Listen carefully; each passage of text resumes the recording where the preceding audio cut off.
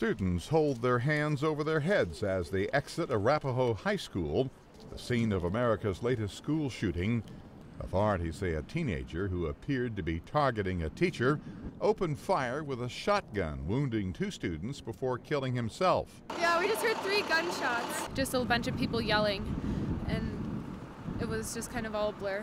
One of the students, a girl, was hospitalized in serious condition, while the other student suffered only minor injuries. Another hospital reported it treated a 3rd student who was not shot. And I'm so happy that no one died, because they told us that only 2 people were shot, but they aren't going to die. The incident comes on the eve of the 1st anniversary of the Sandy Hook Elementary School massacre, which left 26 people dead, including 20 first graders.